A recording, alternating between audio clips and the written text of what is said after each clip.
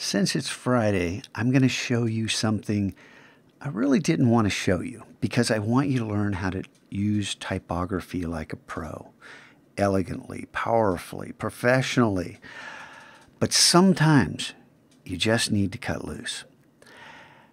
And I don't know if you've noticed the Touch Type tool here.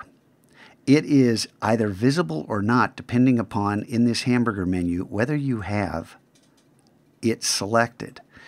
Now, it takes up room. My panel's pretty short, so I'm going to go ahead and hide this thing and then show you that you can always find it underneath the text tool, the type tool. Hold down the left mouse button, come over, and you can come all the way down to the Touch Type tool. When you click on it, it says click on a character to select. Did you see that little pop-up there?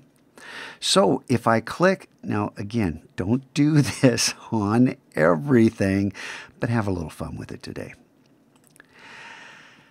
You can select individual characters simply and easily.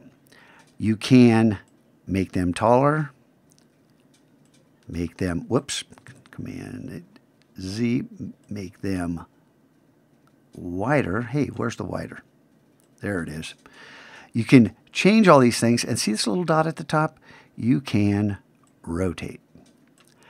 And then you can move right down the list and play with these things, reposition it. You're actually changing kerning there by clicking and dragging.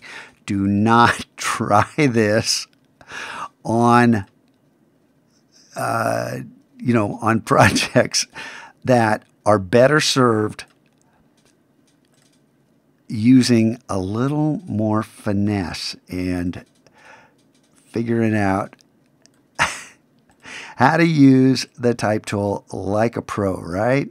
Right? You don't want to just play around all the time, but sometimes you just have to, You just have to. It's Friday. Let's have some fun. There you go. There's the Touch Type tool in all its very scary glory. And this is, what if it's not Friday, it's Thursday? Well, we can come back to the type tool and it's editable text. Oh no.